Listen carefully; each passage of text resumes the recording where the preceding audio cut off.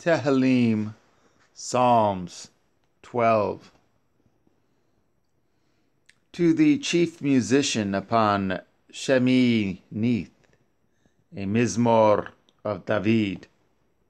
Help, Yahweh, for the righteous man ceases, for the faithful fail from among the children of men.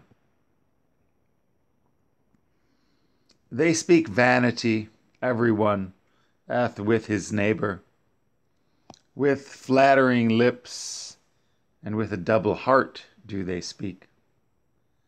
Yahweh shall cut off all flattering lips, and the tongue that speaks proud things. Who have said with our tongue, will we prevail? Our lips are our own. Who is Lord over us? For the oppression of the poor, for the sighing of the needy. Now will I arise, says Yahweh.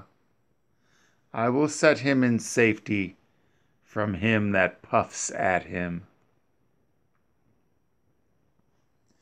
The words of Yahweh are pure words, as silver tried in a furnace of earth, purified 7 times.